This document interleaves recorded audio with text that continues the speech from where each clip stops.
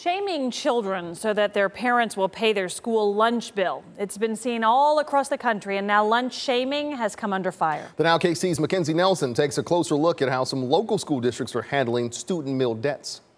You may have seen or heard of it happening, school lunch shaming, holding children publicly accountable for unpaid school lunch bills by throwing away their meal, providing an alternative lunch, or even branding them with lunch money stamps. You're not going to see that at Center School District. The recent outrage now has public school districts across the country rethinking how they cope with unpaid student lunch debts. The Center School District is just one where shaming won't be tolerated. The nature of what we believe in and what we do to serve kids, we're not going to turn students away or throw lunches away. The U.S. Agriculture Department is encouraging schools to work more closely with parents to address delinquent accounts. It's phone calls, typically proactively calling them and telling them what the situation is on the lunch accounts. Around 75% of students in the Center School District are on free or reduced lunches, but still the district was seeing negative lunch accounts. If they reach a threshold where they have some debt, we're still letting them have hot meals. In order to do this, they created the Care for Center Fund.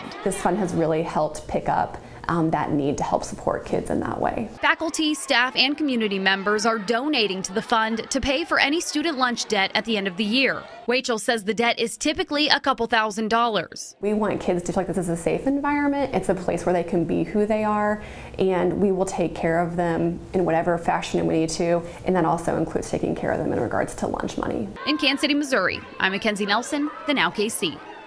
And right now, the Center School District is working to receive the Breakfast in the Classroom grant. This would allow their schools to provide a grab-and-go breakfast to students on their way to first period. School lunch policies across the metro, they vary when it comes to all meal debts.